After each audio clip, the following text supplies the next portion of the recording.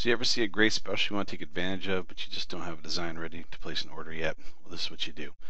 You come to the website, use the navigation at the top, and you go to the Buy Tags link, and you order a new starter kit anyway. And under the Upload section, you'll notice there's a link here, Upload without, or Order without uploading a design. If you click this, it'll load the page, and you'll see this Design in Progress design that gets uploaded for you as a placeholder. And it tells you email your design to orders@pattags.com when it's ready, and we'll hold your order up to 45 days. After 45 days, if we haven't received the graphic, we do cancel and refund your order. So there's no risk, but it lets you get in on a special if it's really hot and you want it, so you don't miss out. But you don't have to have your design ready at the moment you place the order.